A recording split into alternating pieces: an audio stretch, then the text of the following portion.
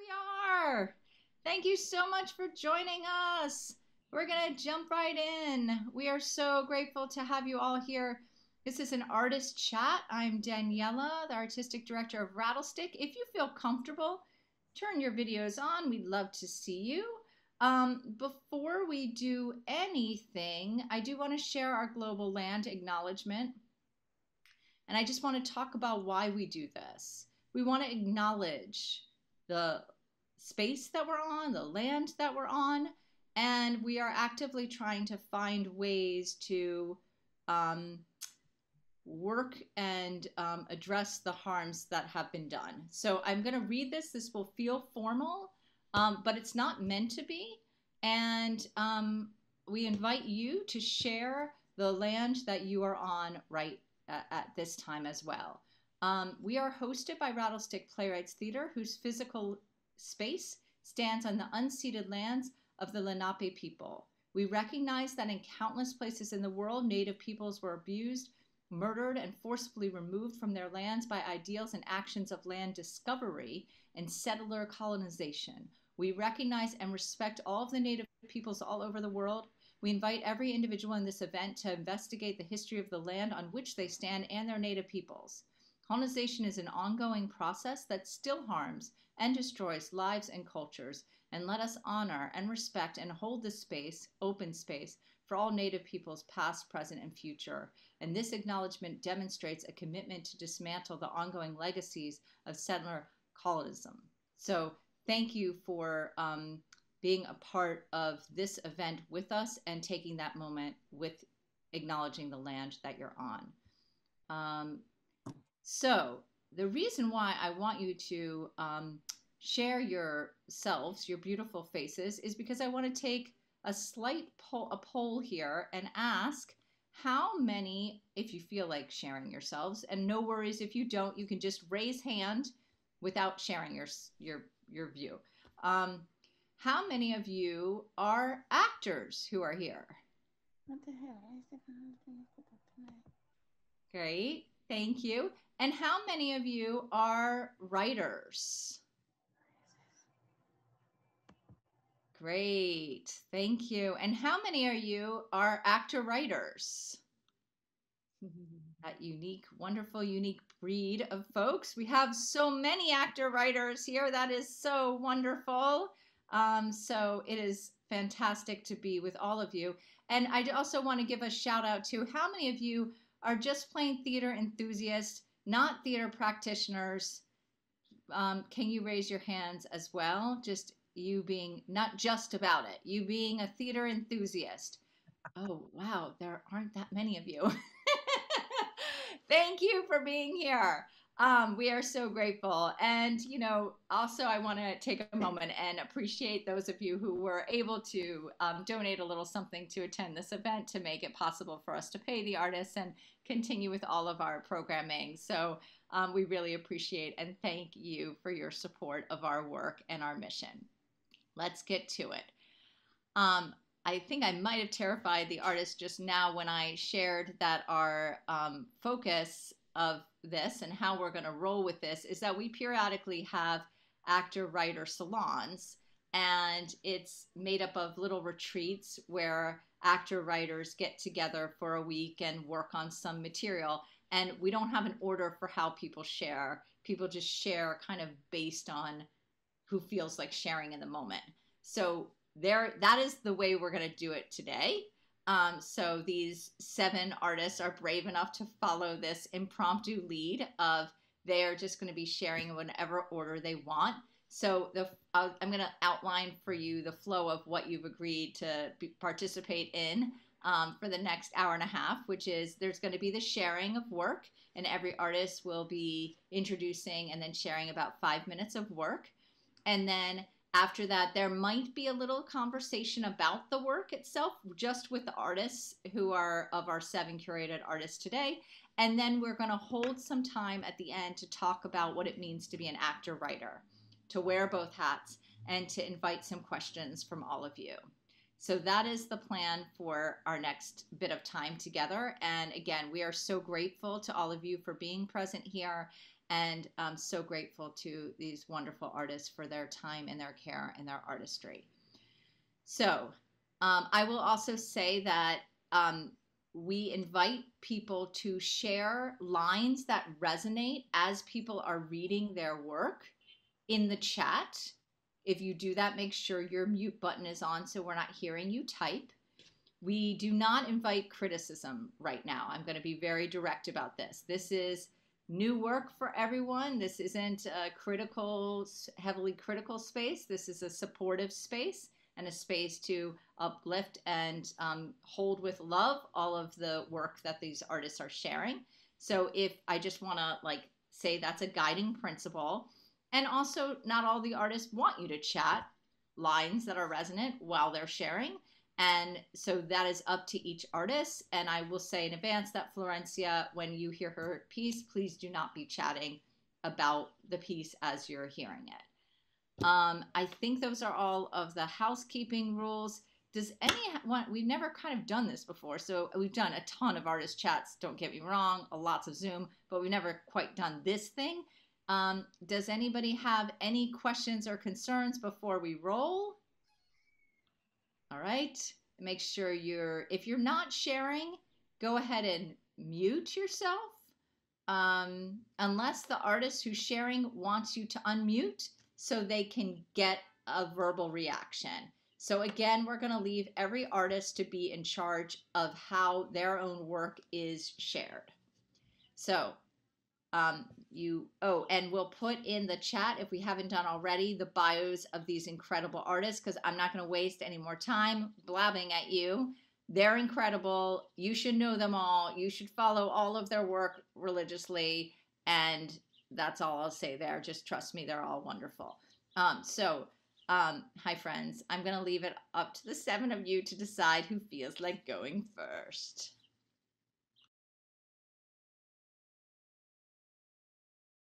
Ngozi, thank you so much.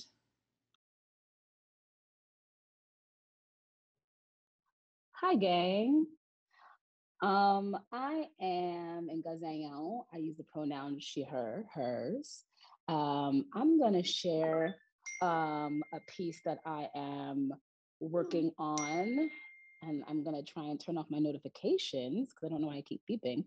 Yeah, so this is a piece that I am working on that I'm currently in process on, one-person show, called The Last. That's the working title.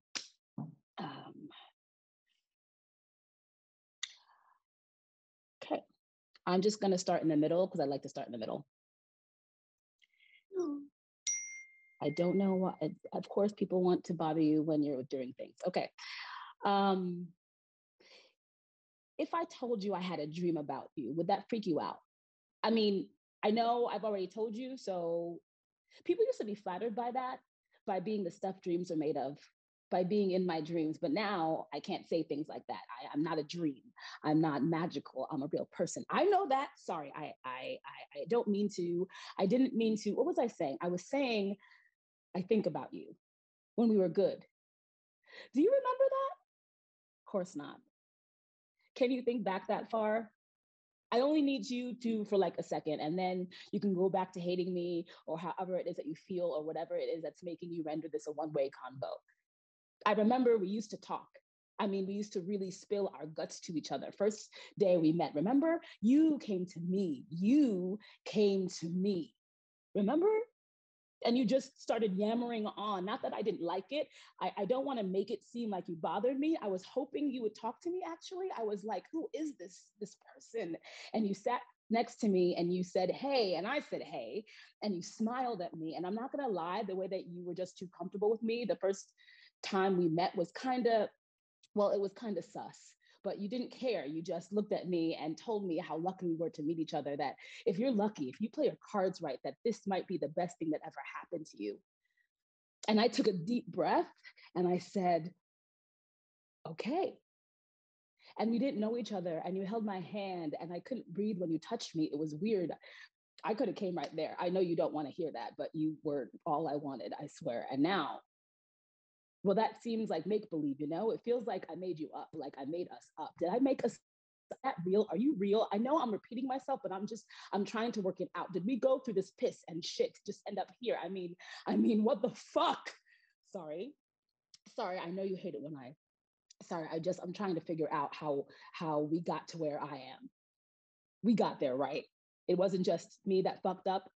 Was it? Did I lie to you? Should I have told you who I was before I held your hand, before I took that breath? But you didn't seem like you wanted to know. That didn't seem like a part of the agreement, like a part of the deal. Is there a part of the contract that I was missing? Did I miss something? I feel like you didn't ask, like there was an unspoken from here on out, forget about before, fuck before, there is no before. Before is trash. There was just now, you didn't want to know all the before shit. At least that's what it felt like you didn't want to know who I was. I mean, what kind of person doesn't ask questions? I mean, how can you be mad at me now? There had to be some deep part of you that knew. You had to have known who I was. I thought you knew. I thought you could see who I was. How could you not see? How could you not see who I was? I should have said something. I know it's not your fault. That's not what I'm saying. I'm just saying I thought you knew me. But I guess we were both kidding ourselves, or maybe I just saw what I wanted to see, someone who would forgive me, forgive all the things I had done, someone who would absolve me. That's what I wanted to see, someone who didn't care, someone who didn't have that agape. I just learned that term. Agape means unconditional or some shit. Did you teach me that? Who can remember anymore? Anyway, it doesn't matter because that shit's not real. We all have conditions, directions, instructions, incantations, spells. You put a spell on me.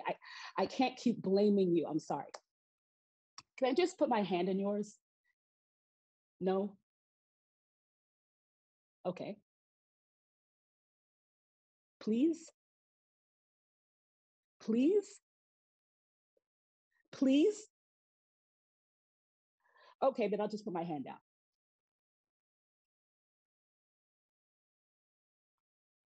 Okay. Okay, that's okay. I deserve that. How long do you think this will last, this thing between us, this distance, this chasm, this wall, this?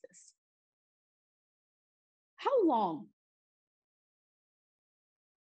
Just tell me, how long? Never mind, I don't care.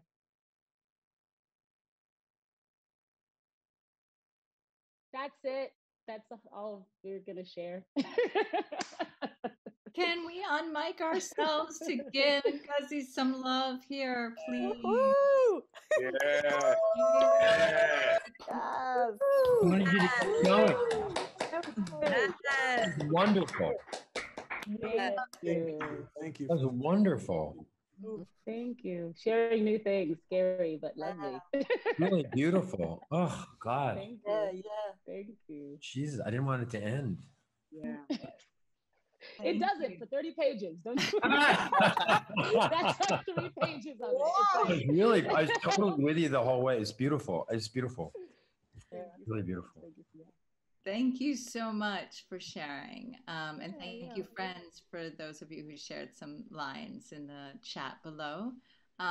Who would like to go next?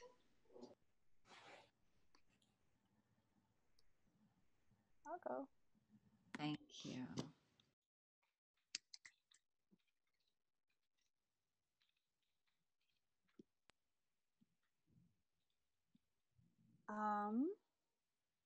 Yeah. Do I need to do anything? I need to tell you about myself. Hi, I'm Mahira, and she, her, hers pronouns. And this is, well, you tell me what you think this is about. Yeah, I'm just gonna start. Recipe. 1 helping of small spaces divided amongst 12 people, 4 of whom are poor. As many resentments as you wish. The older, the better. Aged ones add more flavor. Thin, threadbare towels given to your daughter-in-law. A liberal splash of violence. Add in the shards of broken plates if you wish. 8 servings of helplessness. 4 seeds of oppression. 4 strands of mania, alcoholism, depression. Add as much noise as you can handle. And then more. A fistful of jealousy. Skimp on compassion, kindness, quiet, restraint. Mix it all together. You will need to use both fists. You will really have to get in there and knead as hard as you can. Don't worry about the shards cutting you or the sweat dripping off your forehead. The more blood and perspiration that is added, the better. Once it's all blended, you might need to back away. The mixture might fizz and pop, royal. Bake it at a high temperature. The hotness of your mother's backhand imprinted on your cheek, or the heat of your grandfather's temper when he hit your father so hard on the back his retina detached. It will come out rock solid and perhaps gray or green. Eat it. Eat it whole. Swallow it with a glass of the belittlement your mother dished out. Remember when she said she was ashamed to call you her daughter, that she wept when you were born a girl, or that her love for you would erode, or that she wished you would commit suicide? It'll help the rock go down easier. It won't be pleasant. There will be tearing along the way, but you need to ingest it. Let it sit in your stomach. The acids will break it down. No, you couldn't have swallowed the ingredients separately, not for the task that needs doing. Your stomach might distend and bloat or concave in. There is not enough data out there to predict what will happen. So your best recourse is to grin and bear it. Let the rock take as long as it wants to disintegrate, take root.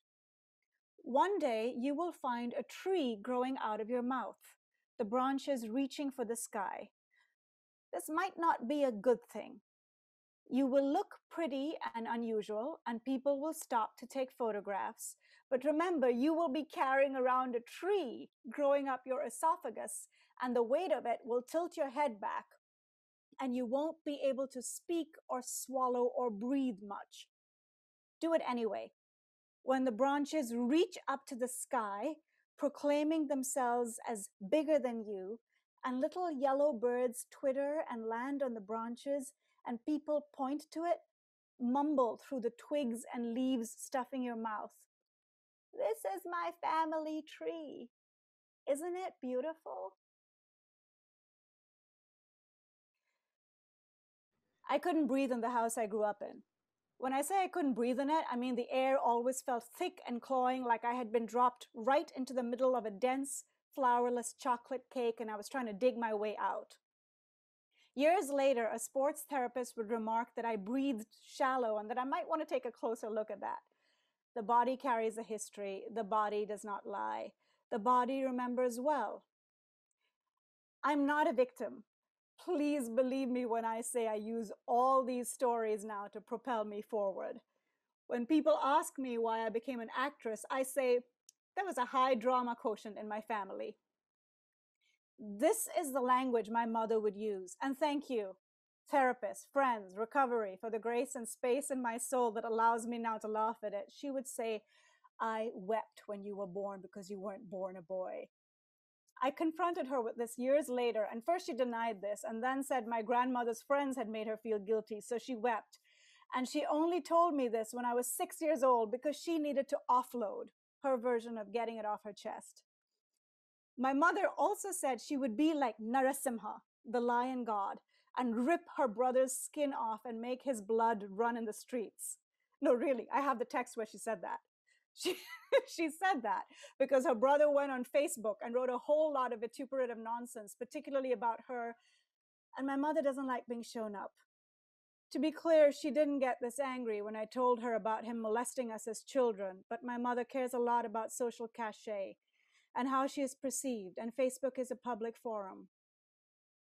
Sometimes I think my sister and I left to live on the other side of the world just so we wouldn't have to deal.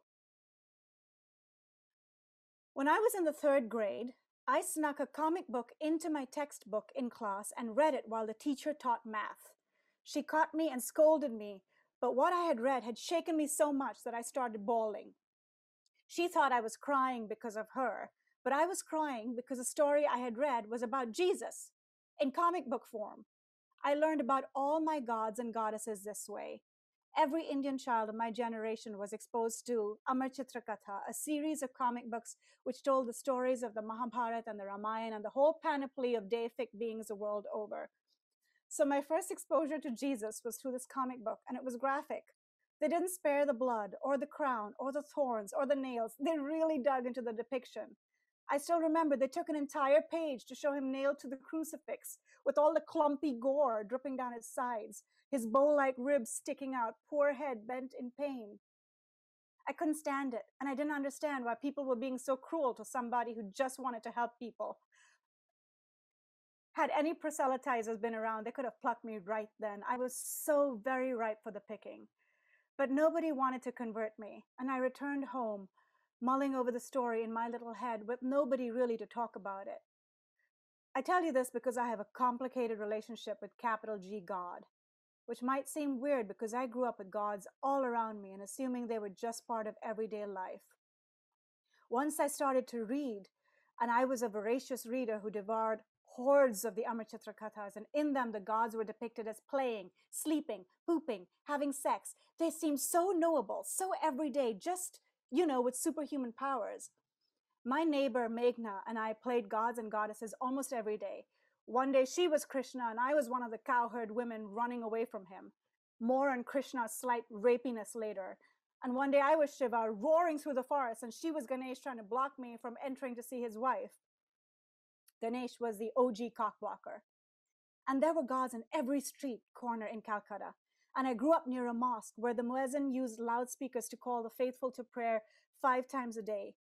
All gods seemed such a part of our lives that when we complained about the mosques, and mosques are a touchy subject now in India, it was mostly to say that the muezzin was really besura, which means he couldn't hold a note.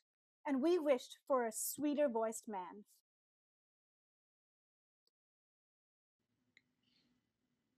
Thank you so much, Mahira. Please unmute yourselves, everybody, and share some love. Wow, that was amazing. Yay. Thank you. Very cool. Thank you so much. It just rang true because I'm cleaning out my closet, and in in a tub, I found this from my 2nd grade. Oh my God. And if anybody needs anything, give me a call. I have a lot of stuff here, man. Oh my gosh. Yeah, it's so beautiful. It's got some like remnants of like, it just feels like the painful ingredients for growing up. You know what I mean? Like some of those things will like cut you on your way out. Some of the things that you have to ingest and take in, you know what I mean, will sort of cut you open on your way out. But those are the ingredients for growing up the way that you did. So it's gorgeous. And just the resilience, when you said, and someone put it in the chat, like trust, all of these stories are propelling me forward because it's so painful, like some of the things you're told, but like the ferocity of like, oh no, I'm going to make this work for me that was goddess energy right there. And it was thrilling to be on that journey with you. Yeah, along those lines, I felt the same way. I felt that there was a lusciousness in in the violence. There was a luscious language that was talking about pain. It transformed the pain into something else. That's the feeling I had. That image of the tree growing out of the mouth, that one just got me stuck. I'm like, what? Yeah, that was beautiful. Really beautiful. Thank you for sharing. Thank you for these popcorn comments, friends. Who would like to go next?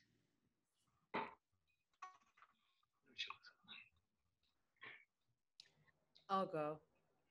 Thank you. So my name is Florencia Lozano, and I am dedicating this to moms. Craig Grant passed away. He was also known as Mums or Sir Mumsala. And there was a very, very deep and beautiful memorial that the Bowery Poetry did for him. There were some king and queen philosopher poets who memorialized him. Liza Jessie Peterson, Tara Turk Hay, Saul Williams, Wood Harris, La Bruja, Mike Ladd, Brad Walrand, Willie Perdomo, so many. But Rick Medina, who DJ'd Sucker MC, which was a show that Mums did and was slated to do this summer, and that I hope that production still goes on, said that Mums always wanted to know what the last thing was you wrote, right? So this is the last thing that I wrote, and it is not about, this is not about Mums, but it is about regret surrounding the death of another fallen giant. That's probably not going to be the title of it, but for right now it is. Here's what I mean to say, not to be mean, just to say, just, as in not quite, don't really mean it, or don't have to make space for it. I'm kind of, sort of, but not really. It's just, it's just justice. Justice demands, I say, and by say, I mean right. And by right, I mean. Don't be mean. Don't. Fear stops me here. Are you still there? What I said before, that time you stopped listening, remember, because it came out wrong, remember? Maybe you don't, and maybe it didn't come out wrong, but it felt like it didn't, so I revisited it here. I think it through on the page in the hopes of getting through to you.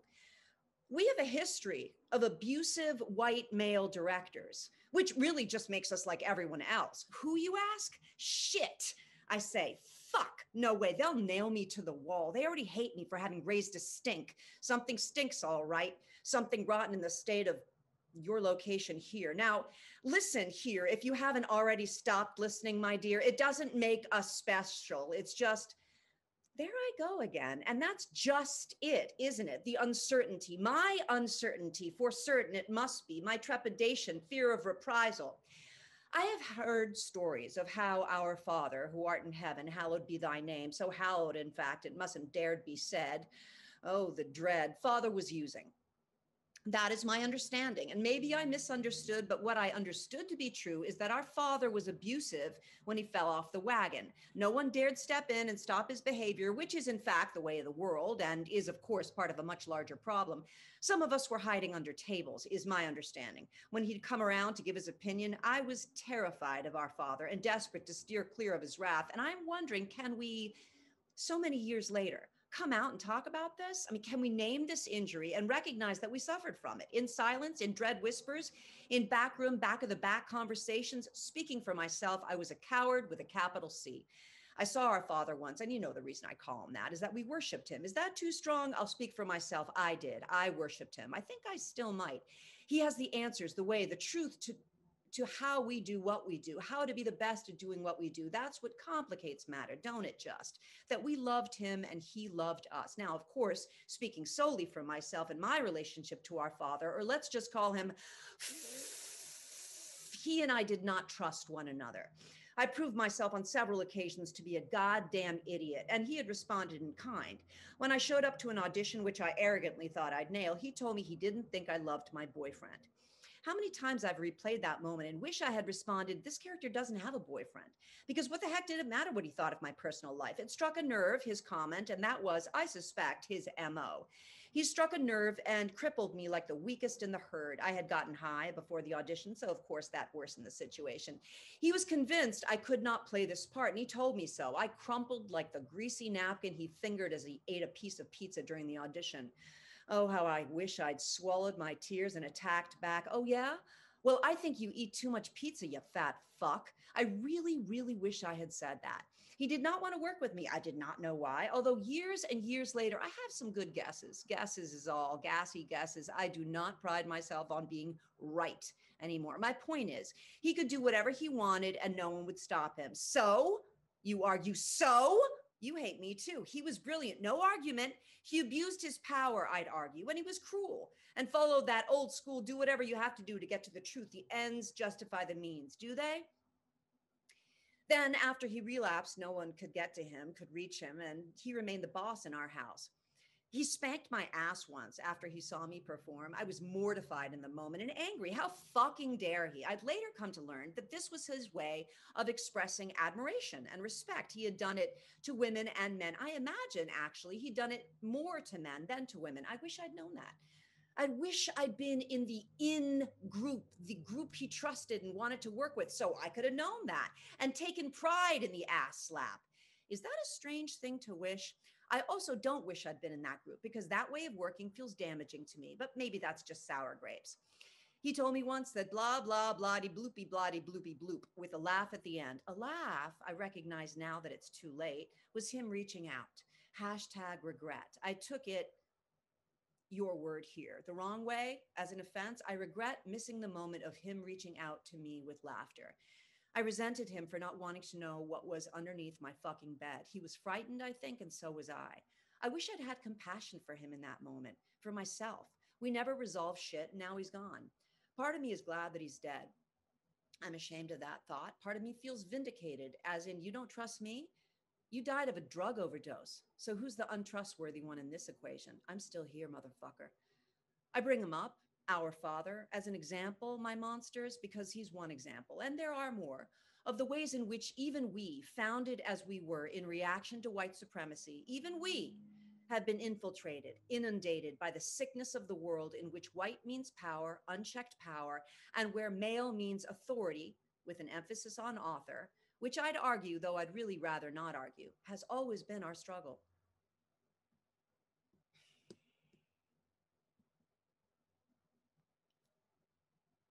And that's it.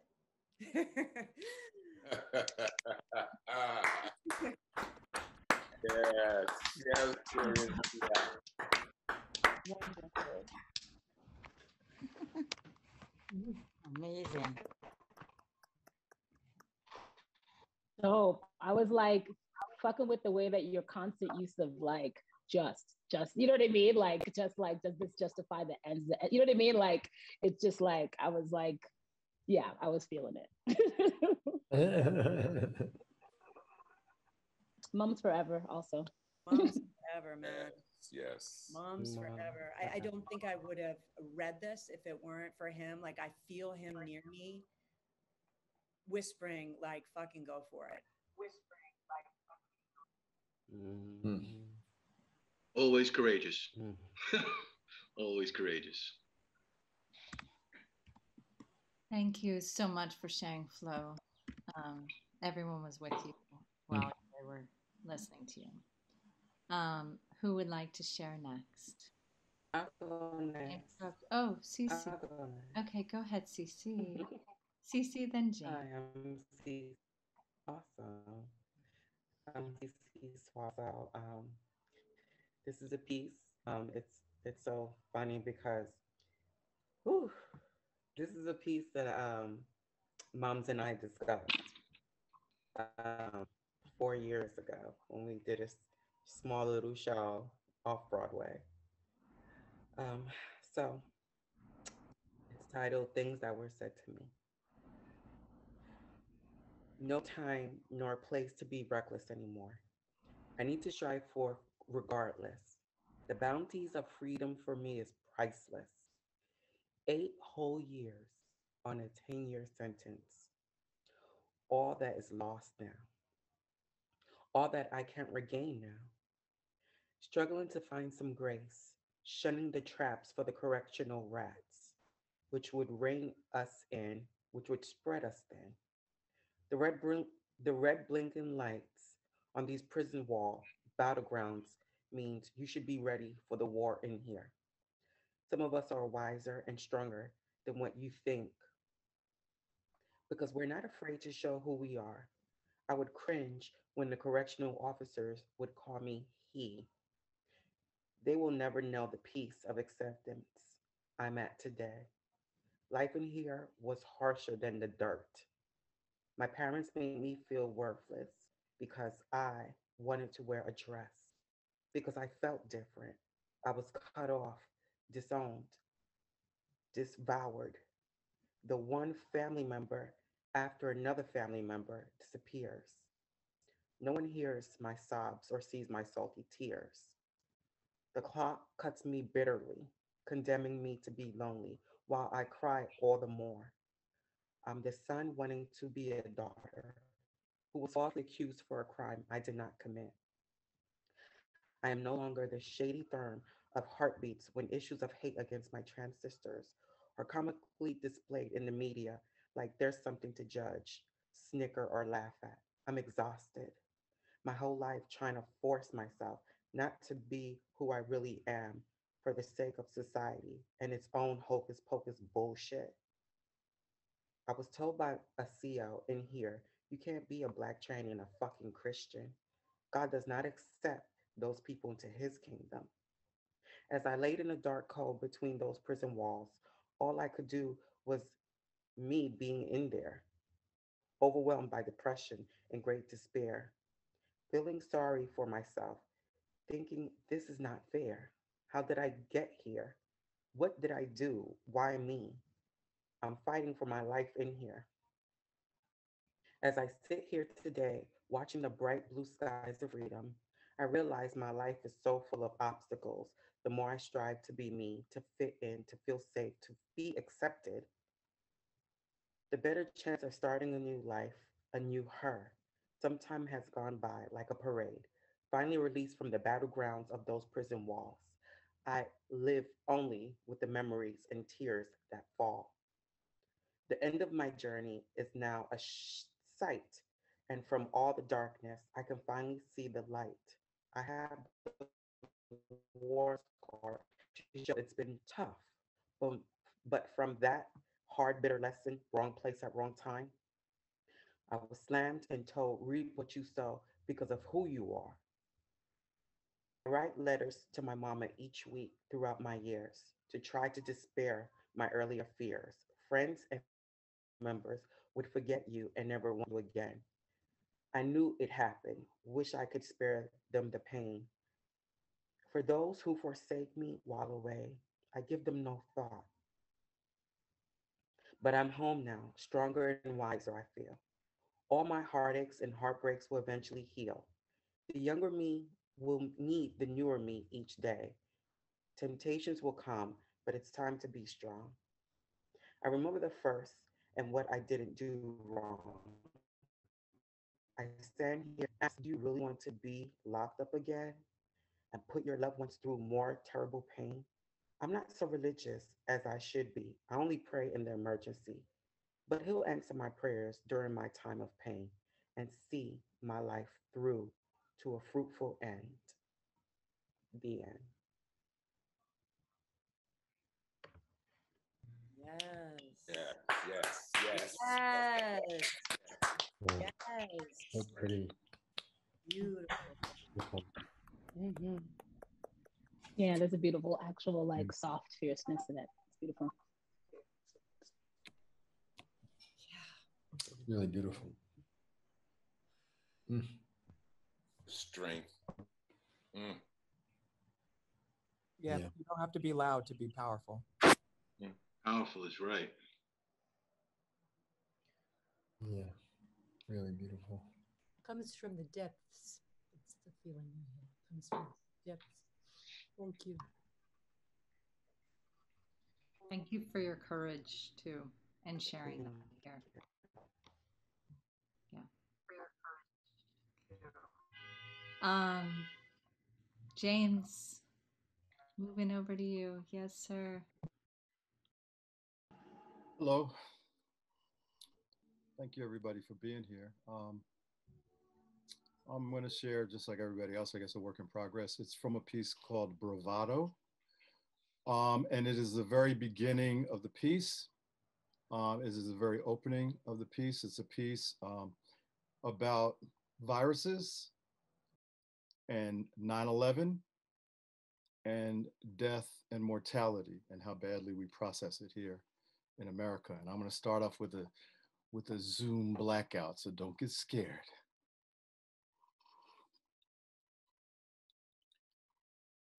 I think often about how I am perceived, what people see when they look at me. I used to think I could control it, it being the image that you see when you look at me. I thought that if I got a nice, fresh haircut and I wore clean, classic clothing and spoke clearly using only actual English language without street slang, that I could control your perception of me, that I could convince you that I'm a good person, that I'm not a threat, that I am someone you should like. 7, 6, 5, 4, 3, 2, 1.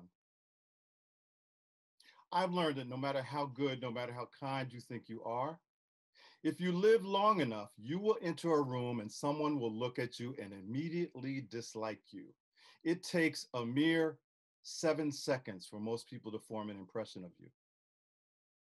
If you've never seen me before in my countdown, you were consciously or unconsciously forming an impression of me based strictly on your own assumptions. Unfortunately, these 7-second, totally subjective impressions can formidably shape how you interact with the person before you, short or long term.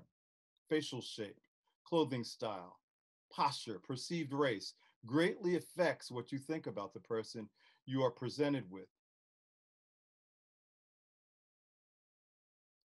Some of you, hopefully a very small percentage of you, looked at me and immediately saw someone that you were ready to dislike, to disdain, to distrust. If that is how you process the initial image of me, it would be a great obstacle for me to overcome, especially since I would probably have no idea that you felt the above. Bravado. The piece you've decided to encounter is largely about how we fear or accept mortality and how we process, nurture, and act on the intense emotional experience of hatred, and how left alone, it can fester, and how when encouraged, it can motivate us to act out greatly on its influences. The virus of hatred was the engine influencing those who perpetrated the horrific series of events that occurred on 9/11/2001. Viruses spill over. Biological viruses like rabies spill over from one species to another. Rabies, for example, can pass from dogs to humans. Rabies enters a dog, reproduces itself, situates itself in the dog's saliva, and influences the dog, making its primary purpose to bite anything and everything so that it can be transmitted to another host.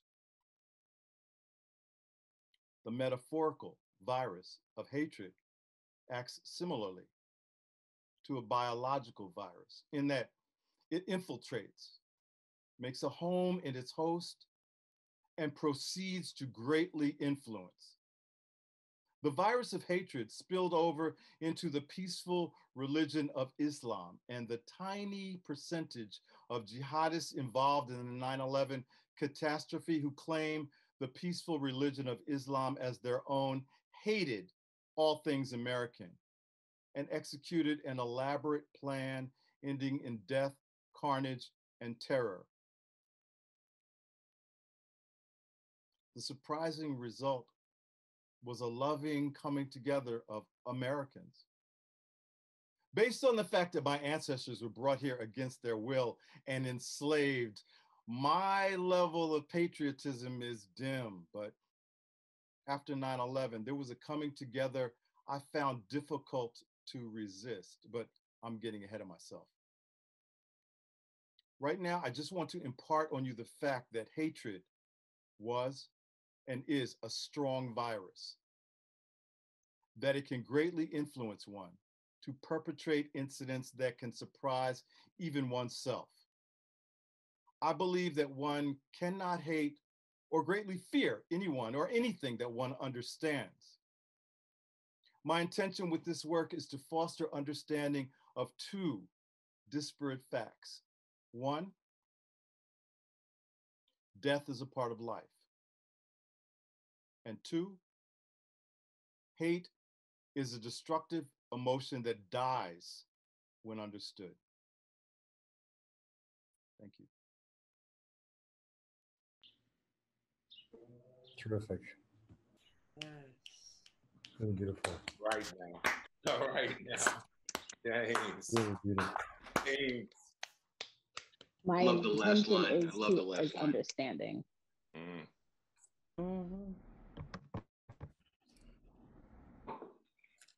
Virus of hatred. Damn. My intention is understanding. Really beautiful. We need this show. Like we need it to open soon. You need to get in shape, honey, because that's. I love hatred disappears when it's understood. Yeah, that was my line. Beautiful. Love Gorgeous. it. Mm-hmm. Thanks for sharing, James. Go big or go home, folks, you know? What incredible artists, what incredible sharings. We have two remaining artists to hear from, Rob and Keith. Which one of you wants to go Keith, next? you wanted to go last, right? All right, Rob, it is you. Okay, so I'll go. Okay, this is, I just want to thank Rattlestick because the last thing I did was really helpful and ended up, it's going to be published. It's a book, but it was so helpful and you guys are so inspiring. And this is a new book. So it's called To Find Home, and I'll just jump into it. It was way too late at night, and Rodney was in a lousy section of Washington Heights getting high on stuff he shouldn't have been shooting with people he shouldn't have been with. But that was the glam of it all, the freedom and new life of it all. At 17, he hated everything about the Park Avenue he lived on and the stately mausoleumness of it and the swells that lived there, walking about full of themselves with their tan complexions, custard hair, and moneyed poofery. They always looked at him weird. This made him feel on the outs. They weren't real. But now he was in a den of too real, where he shouldn't be and didn't belong. Death came easily here. It was a casual flick, a second of not paying attention, an overdose. People either belong places or they don't. He was a way too white boy in a room with no white boys that did not belong in this shooting gallery, and some small part of him should have been squirming about the fentanyl-laced heroin being spiked into his veins, but it wasn't. After Nestor, the Jewish and Puerto Rican proprietor who ran the joint, dosed him, Rodney managed to kind of thank you nod, rolled back on a rotting couch, his head in an opioid fumigation haze. He could feel his heart race, then decrease to a throb in seconds, the colors in his brain quietly, vividly blooming, abstract geometric shapes, his perception of the world now a jazzy, cool calm. It was so lovely not to feel angry, floating in a warm sea. He could check out like his dad did when his mom yelled at him on Park Avenue. He always saw it true when it happened. She would explode like a bomb and his dad would just go away. His body was there, but he just became this thin film of himself, a foggy outline with a kind of zigzaggy and agog soul. What a groovy dimension he was in now, he thought. No blame or hate or wanting something else or the agitation of wanting or praying to be somewhere else. The now was where to be, he thought, the present, here, even here, in this place that could use a paint job and some new furniture, maybe some pictures on the wall, but maybe not. Maybe this place that smelled of piss and lavender was its own cool ecosystem that by itself was going back to the natural Adam and Eve of things. Rodney writhed blissfully with these thoughts, but there were so many of them that he had to keep his body moving as if to both catch and ingest them into his own organism, his own spirit, so he could experience and comprehend them fully and not forget them when the high wore off. The fentanyl heroin combo was coming on even stronger, sizzling his brain down to specific puddles of ancient memory banks. And Rodney's dream found itself back in an old camp of his, and he was 7 years old with the cool camp criminal kids who were planning a major heist from the arts and crafts workshop where all the cool stuff was. Beautiful colored stones, pale blue, blood orange, gold flecked, hairline marbled crimson, sky purple, some smooth, some craggy, burnt pieces of wood, some carpentry shit, tools even. But before any of it got taken, the oldest kid, the guy in charge and mastermind of this enterprise, was giving out criminal nicknames so no one would call anyone by their real names, because that's what real criminals did. Rodney had a singular and rare talent. He could twist the fingers on his left hand into practically any shape that was anatomically impossible, and the results were ghoulishly stunning. A pinky sandwich with the pinky twisted onto its side and the index and ring fingers curled tightly on top. A reverse spine looking thing with fingers curled on top of each other backwards. Nails and fingers curled into each other forward so that the second knuckles of the index, middle, and ring and pinky fingers look like bald ranging lions facing front, and the tips of the fingers turn angry fire engine red because the circulation was cut off. It was because of this gift of bizarre and noteworthy fingership that the leader of the group, the criminal genius whose aspirations it was to take over the camp and lead it to the dark side, to conquer all the naysayers who naysayed him, that he bestowed upon Rodney the name Fingers. And he just looked at Rodney and said simply, "And we'll call you Fingers." Rodney might as well have been knighted. It was all Rodney could do not to drop to his knees. He was bursting with pride and wonder at this gift of fortune, such as the breath of criminals. It gave him a brief but fiercely proud identity. Fingers now rolled around on the gross couch, flooded with dope and pride and swelling memories, mumbling smilingly, "I am Fingers, I am Fingers." Nestor lovingly touched the top of Rodney's sweating forehead with his middle finger as a father would to his son. Not that Nestor would know what it was like to have a father, because his father left after initial insertion, but he had always wanted his own son to hang with, to teach, to take care of, to protect, to adore, and had fantasized about one, but the chips hadn't gone that way so far. And that's about 5 minutes. That's what we got. Wow. Oh, yeah. Oh, yeah. Wow. That's into the first chapter, so. Oh, man. That's the first chapter? Dang. No. Yes, we grew up in the first chapter, but I don't know. We'll see what happens with it. But anyway. Den of Too Real. Anyway, thanks. I am Fingers, I am Fingers, I am Fingers. Yeah. Yeah, that's sandwich. Yeah. See all those fingered. Yeah. I just could stay with this story. Like I could tuck in, and I just want to be on this ride. Oh, good. Well, maybe they'll buy this one too. Who knows? Thank you. Thanks so much for sharing. And thanks for the opportunity. It's great to read this stuff out loud to you guys. You guys are amazing too. Thank you so much. Thank you. Thank you. So I'm going to tell you what's going to happen next. Keith is going to go next. Can't agree with that. And then after that, we're going to dive into a conversation about how the heck are you actor writers? How do you wear both hats? And that there will be time for friends who are listening to throw some questions into the chat and the like. But first and foremost, Keith, over to you. Hey, Keith, KRS, that's me.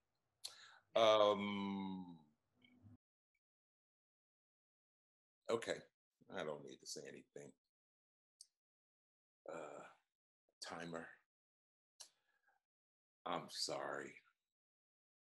No, I'm not sorry.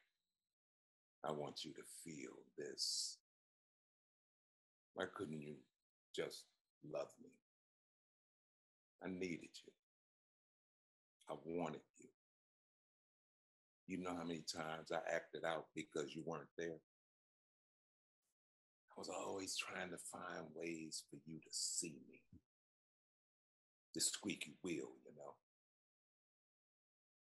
Are you glad that you were born? I'm not. I'd rather not to have ever been born than to feel this pain that I have felt for as long as I can remember. Am I dying?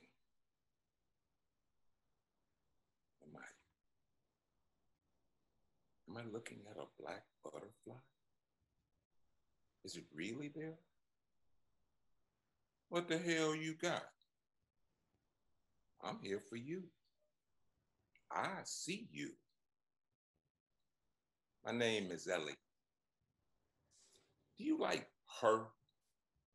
I love their music. You check that jam Hard Place. Ooh, that bout sounds like this situation. Can't go back now. That's a lot of red.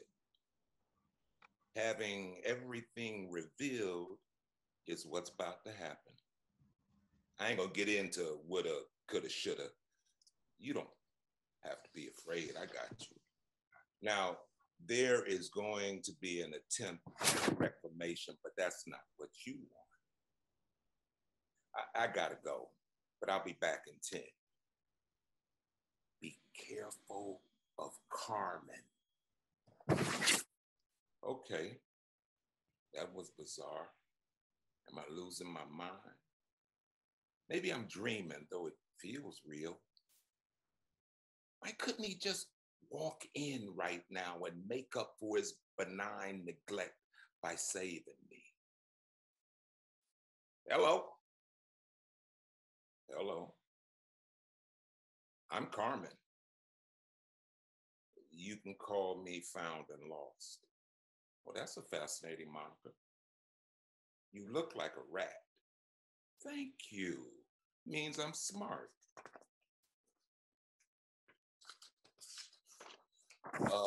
Do you also have a message? As a matter of fact, I do. First, you're not smart. You're speeding down a one-way street in the opposite direction as the flow. Has Ellie been here or Delilah? Ellie. They are pretty. Most people never seen a black butterfly. Attention getting. Lives for the music. Me, on the other hand, I like using my mind. Solve puzzles, play chess, love architecture. I can help you. You want to go back? I'm done. I tried to help him, but he could never understand that this was no ordinary love. Good enough soul, but doesn't understand that life is in relationships. Thinks that meaning is found in things. When he wakes up, he's gonna fall hard, and regrets are not the burden that one wants to carry. Damn, it's cold. I wish I had some Dodge. Okay, here's the deal. That's an awful lot of blood on the ground. You probably have a finite number of breaths left. Did you write a note? You probably aren't going to be found until you start smelling. I'm really mad at you, though I don't know you. Permanent solutions for temporary problems. It's a memo on my cell. Maybe I can come back. What do you want to come back as? Hummingbird. Outstanding. Messengers treading in healing and peace. Do you worship? What do you mean? Do you practice meditation? Pray? Nah, I'm, what?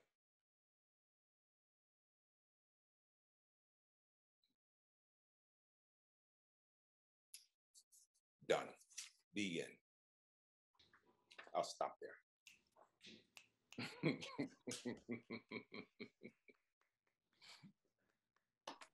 Yeah. Yes. Thank you. Yeah. All right now. Thank you, man. Cool. Beautiful work. Let's take a moment and just unmute ourselves and just give a big round of applause to these incredible 7 artists and their wonderful vision. Thank you, everybody. Thank you.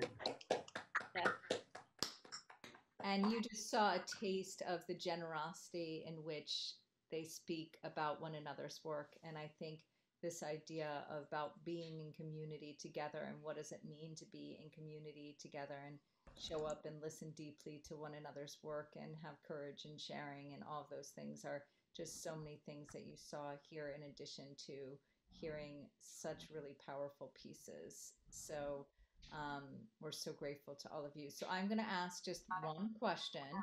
Anyone can answer it in any order they like. And then I'm going to,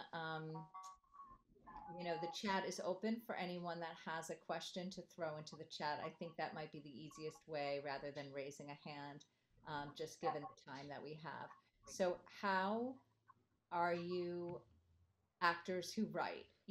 What part of you is actor? What part of you is writer? How do you balance the balance? What is your process of balancing the balance? That kind of thing. And anyone can really take that question. I feel like I don't really balance. Like, I feel like I kind of let all the plates fall and pay attention to the plate that's spinning and go, oh, I guess I'm doing this one now. That's kind of how I work it. I kind of am more trained as an actor and was doing and have pursued acting at its most, but it feels like where I'm at the moment, writing has pursued me. And so I'm just going along with that thing, and writing for me is, I don't think I'm a control freak, but it is the thing that I have the most control over. And so it feels like I'm pursuing that sort of vocation at the most because it is the thing that is also pursuing me. And then if I have that acting itch, that acting scratch, I'll just write something and like share it, Mm.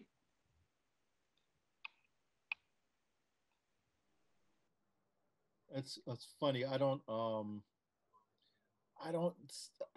see myself mostly as a writer, and I write stuff for myself. And then as a result of that, sometimes people say, James, can you do this and for me? Because I don't have it. I have so much admiration for actors who can go in there and have people look at you and go, no, I don't think so. So I write for myself, and when I write for myself and I perform, sometimes people come up to me and be like, I got something you might want to do,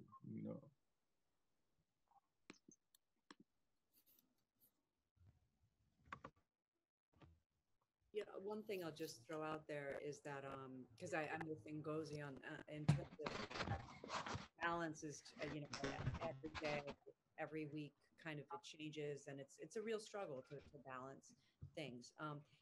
But I love it when I can make an equation in my life, which is either way I win. So I try to play this mental game on myself, which is like, if I have an acting gig, which pays a little money, because that's what I mostly do for money, or an audition to work on, great. And if I don't, great, because that means I can write. So I'm always sort of like, I always feel that I can do something. I don't have that feeling of like, oh God, like there's nothing. And I love that about having both things going on in my life.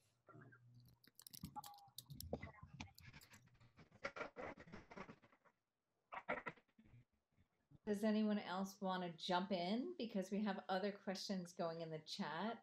So if anyone else wants to jump into this question, I'll give you space. I'll say that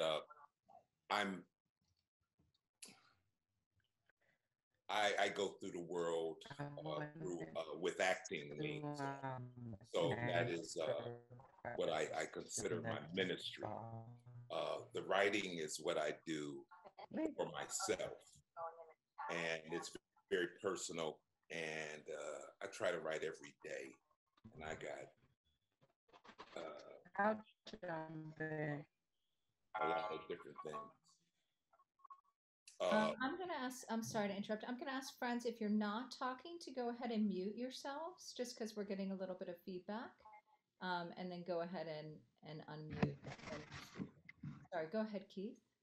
I was just saying that I write for myself, and it's just a way to put the thoughts and feelings that I have and impressions that I see around me in a place. So the acting is the ministry, the writing is joy.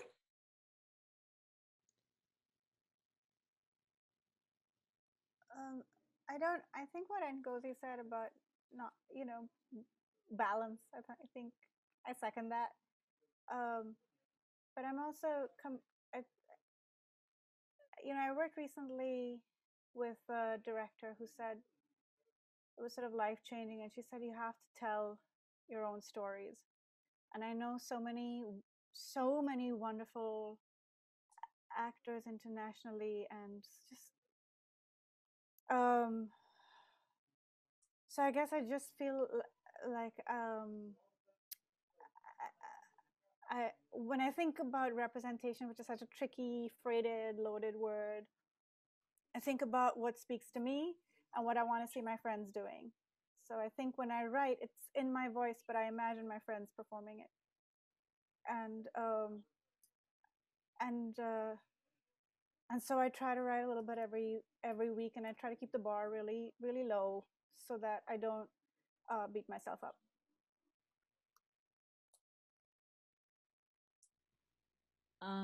We have a bunch of questions in the chat, so I want to honor those too.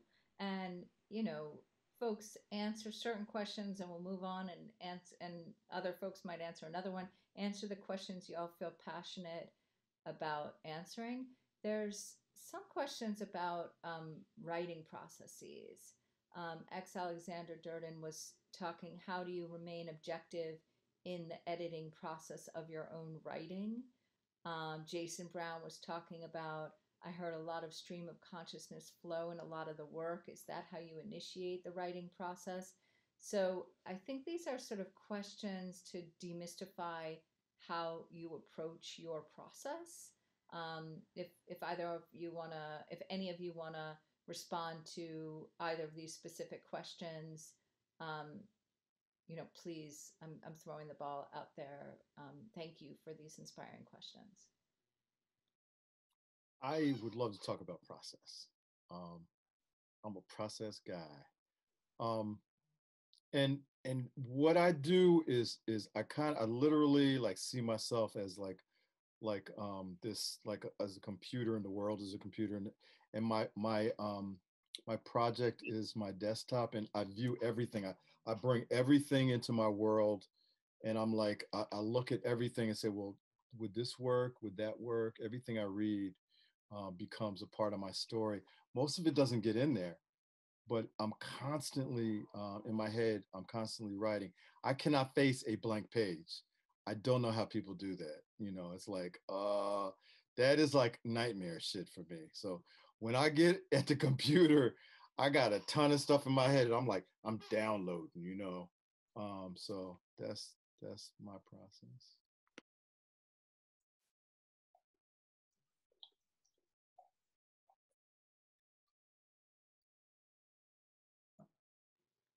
Does anyone else want to tackle the process question? And Cece, can you unmute yourself? If not, we'll try to fix the technical problem. Can everyone hear me? Yeah. Mm-hmm. Awesome. The way I guess I handle my process is I really write from my experiences. I write from others' experiences. I write I guess based on what is not really talked about as much. And it's thrown under the carpet. So I try to bring out those stories to share. I think people, For me, I think like the narratives when it comes to my community is so completely wrong. I don't think it's presentable, and it's not much education behind it. And I feel by presenting my stories, I want people to leave with an urgency of like a sense of education. Um, so that's how I try to handle, I guess, like my process. Um, I take it day by day and I just try to be so authentic on it, on the process. So.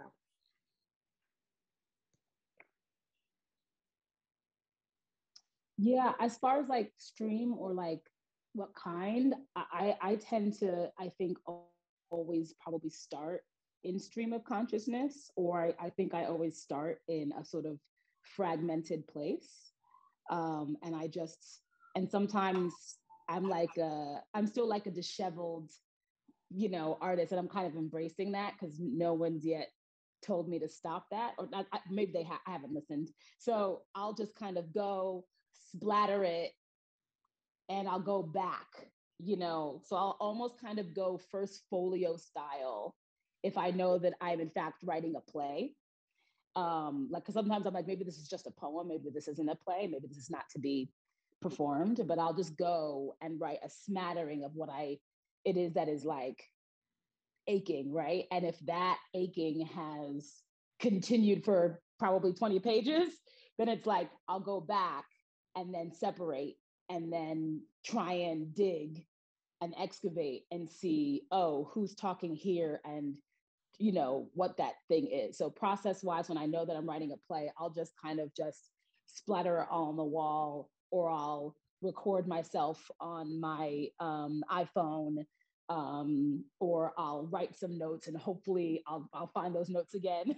And then I will literally come back and go, oh, I think this was all one thing, and then try and parse it all out, and make it into a thing. And it's like and so the editing process for me is a slow going, tedious process, but the splattering and the whatever is just like I just kind of go, and I'm kind of, the more that I'm writing, the more that I'm embracing that part where I think I used to beat myself up on the like, oh, it's not like, I'm not outlining, I'm not whatever. And I'm sort of embracing, because I worked in TV as well, and that's all very organized and all very outlining. So I enjoy the fact that in the playwriting process, I, for the most part, so far, don't have to do that. So I kind of just really am enjoying the just splattering of it and then coming back to it. There's some questions that relate to sort of who you are as humans making the work. Amy Crossman's question, how do you remain compassionate towards yourself as an actor and a human when you've got such a strong inkling of how you want it to go as a writer?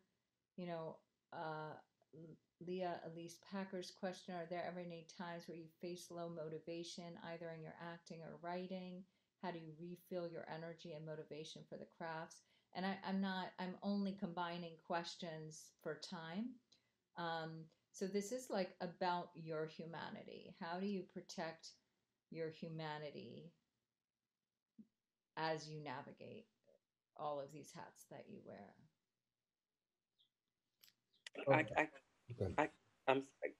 Well, for me personally, I always tell people this: I'm an activist first before anything, you know. So I stand up for what I believe in, and I navigate it from there. So before playwright, actress, it's for me, it's activism first, and it leads me, and it helps me navigate my work. And as far as, I think it was a question that was interesting, that you had mentioned, Daniela. I guess I'll come back to it. I would have to find it because I wanted to answer it. But yeah, that's just for me. I had one of the most incredible writing teachers I've had is a young woman called Shira Ehrlichman. And she's a poet, and she has a book called Odes to Lithium. And the thing that she's not ushy gushy, but what she said was, there's no good dog, there's no bad dog, there's just dog. You just show up. And that helps me. That to me spoke of compassion, and that's what I try and tell myself. I'm like, just show up. That's all. That actually, that reminds me of, that helps me think about what I have to offer to this is that I have found that writing has afforded me great compassion for myself. You know, when I write like what I'm ashamed of, you know, all of the stuff that's really hard for me to hold, and I read it, I oftentimes find I have compassion for that person.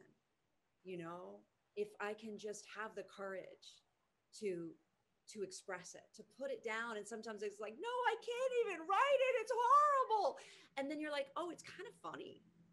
Or you dare to read, or I dare to read it to someone, and they're like, oh my God, I had that exact same thing happen. And it's such writing will give you that. I have found it will gift you back yourself to yourself in a way that is that acting does different things. But I have found, for me, writing is such a solace. It's a challenge, it's many things, but it's dangerous and all but ultimately it's such a place of deep comfort.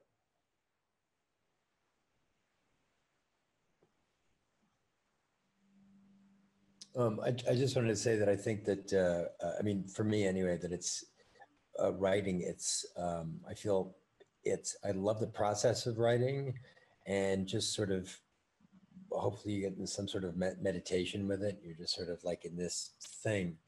But when you're, sharing it with people, with the world, try to sell it or whatever, it's so exposed. And that acting, you're incredibly exposed, but it's not the same thing, I guess, because when you're writing, it's compositional and it's yours, and you start with a blank page and it's all you. And it's just, I've felt more flattened by rejection in writing than I ever did in acting. In acting, the rejection sucks too, but it's just, both are hard roads, man.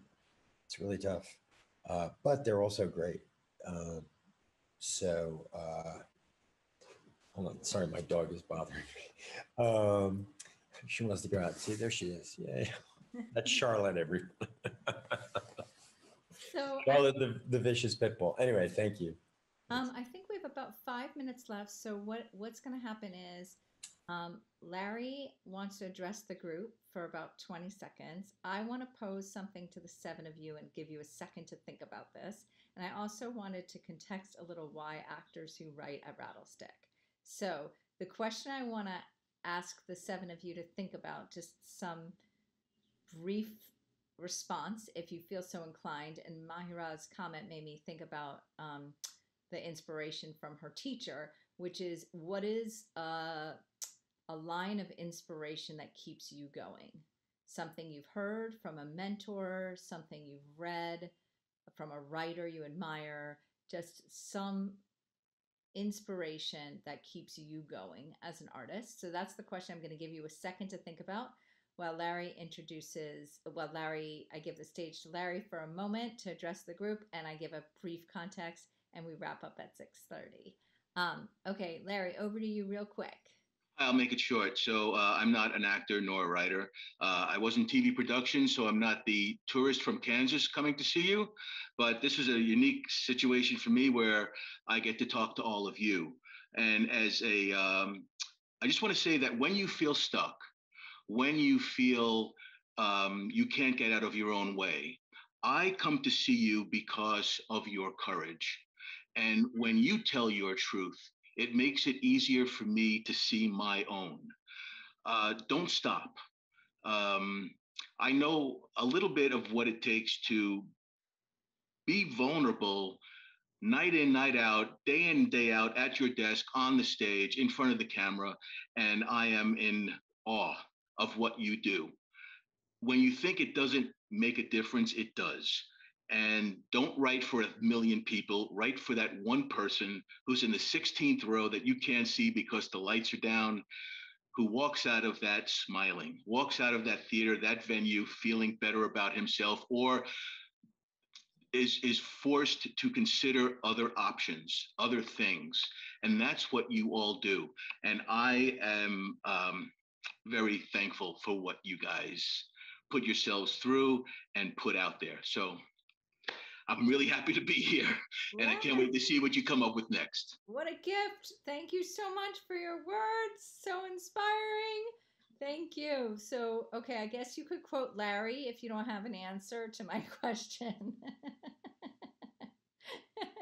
But in our remaining couple of minutes, do you have any thoughts of things that inspire you, just to leave with everyone listening?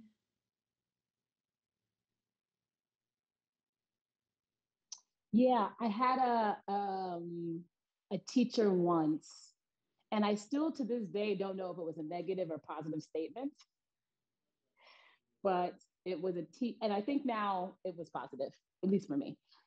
It was a teacher who told me I didn't make sense when they were telling me about what they saw for my future. And he was like, I don't know. I don't know that you make sense. I've never seen you before, essentially.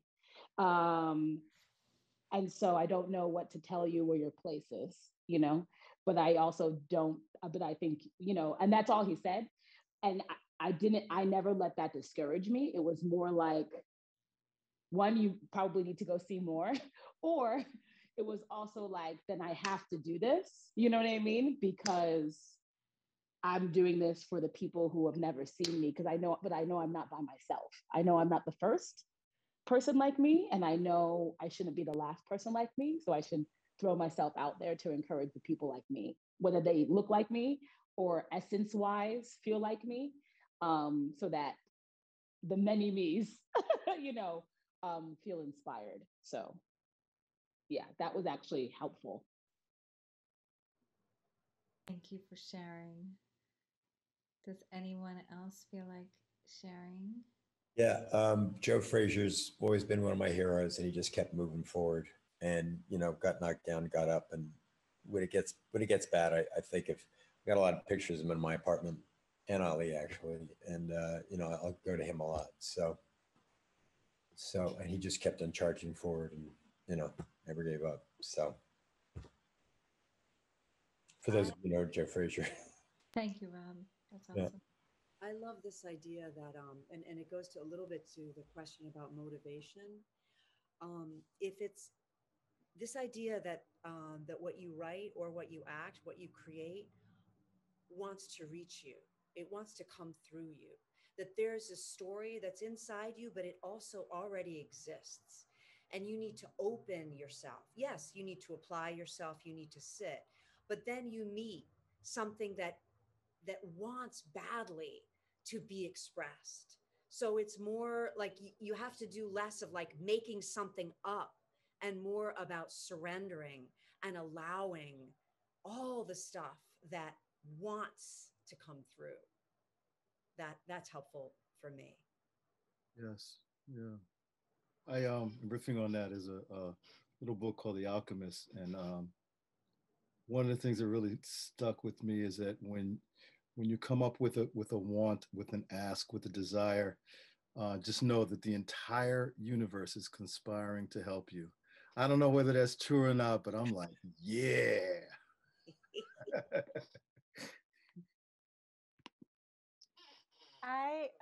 I love what Mira Nair says, where she's like, I didn't come here to melt into the melting pot.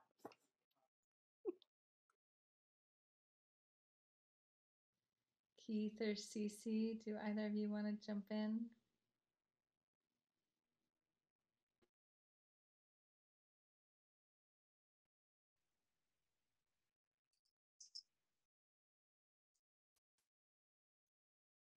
I think you're waiting for each other.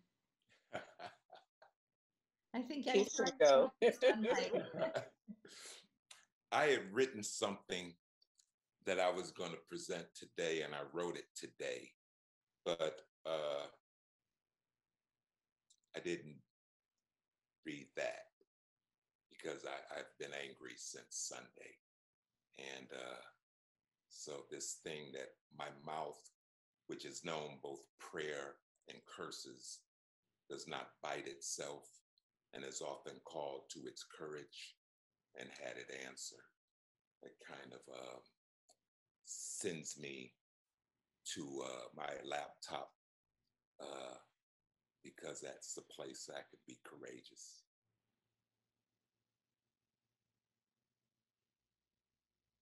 Thank you, Keith. Thank you. And Cece, did you want to share anything? Inspiration? I've just been angry. I've been very angry. Within the past 48 hours, another senseless murder in my community,